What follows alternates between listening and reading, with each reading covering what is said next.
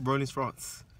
So without pointing an accusing figure, minus concrete evidence, certain bodies within Russia have accused Ukraine of being the ones who have blown up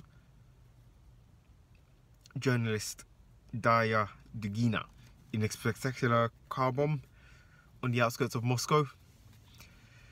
You may already have heard Darya Dugina was blown to pieces when the Toyota Land Cruiser that she was driving was blown apart by what appears to be a massive explosion about 12 miles west of Moscow.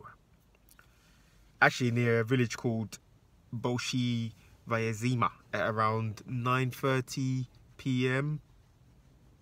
Moscow time.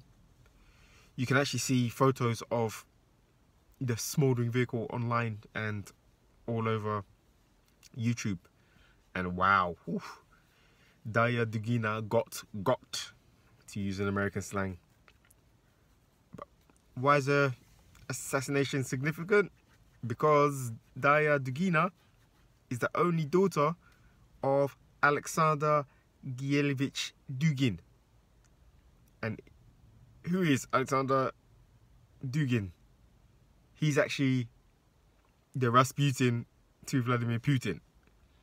He's a well-known Russian philosopher, Russian activist, writer, political influencer of great notoriety within the Russian Federation, social speaker, political critic, and the man who coined the phrase Nouveau Russia. Well known within the Russian Federation and outside of it as well. He's written over 30 books. I haven't read any of them. He's also advised the leader of the State Duma, Gennady Seleznyov, and he even advises Sergei Nayushkin. If you don't know Sergei Nayushkin, type in Vladimir Putin, speak plainly Sergei.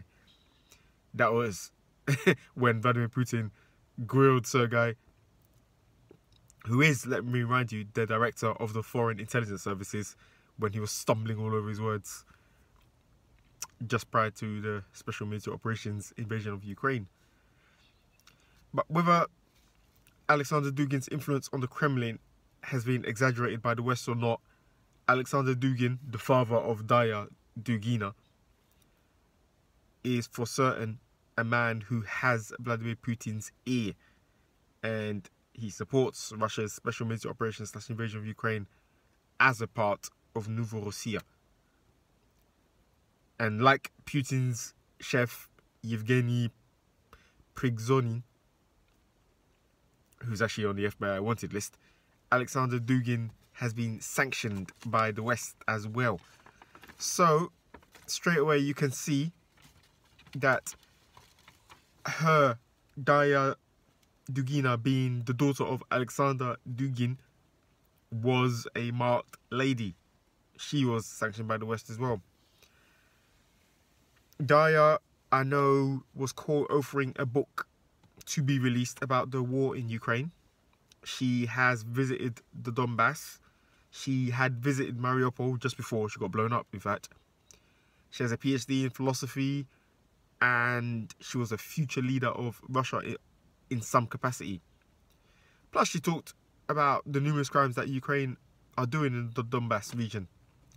The bomb which killed Darya, the daughter of Alexander Dugin, blew her up in the car that Alexander Dugin himself was actually supposed to travel in. It was intended for him, it seems. But Darya, who actually normally drives another car, but on that day, that Friday, took his car, whilst Alexander went in a different car, got. All confirmed by the head of Russian Horizon Social Movement and a friend of Darya Dugina, a man called Andrei Kaznov. Of course, Russian media outlet are all over this. The media outlet 112, whose video is the one doing the most viral, also confirmed that father and daughter were due to travel back together. But maybe with Rasputin-like intuition, Alexander decided to take a different car and a different route at the last minute. Of course, many in Russia have pinpointed that the main suspect is, of course, Ukraine. Denis Pushilin, the head of the Donetsk People's Republic, and Margarita Simonyan, head of the Russian RT television channel, are amongst those. Did Ukraine do it? I cannot yet know for certain. Investigation has been launched, obviously. But if they did, stepping into the realm of political assassinations on Russian soil is incredibly dangerous. And it seriously risks danger of escalation. In fact, Margarita Simonyan, head of RT, is already calling for strikes on decision-making centers in Ukraine. And we know what that means. But this idea that Alexander Dugin is some kind of a ultra-nationalist, far-right, neo-Nazi, xenophobic, is West's interpretation of it. He's no less alt-right, ultra-nationalist as Richard Spencer is to the United States, or the neocons around the Biden government is to the United States, or the neo-Nazis who have their tentacles in the Ukrainian government's hips is to Ukraine. Who did it? Russian saboteurs of Ukraine in Russia, paid assassins, turncoat Russian personnel, the Ukrainian SBU, bribed Russian security personnel, haters. I don't know. We shall see. But Alexander Dugin was there afterwards to look, and apparently he was visibly distressed. And his now only child, his son Artur Dugin, his eldest child, 37 years old, needs to travel very carefully. We shall see what investigation brings out down the line. Stay with Rolling France for updates.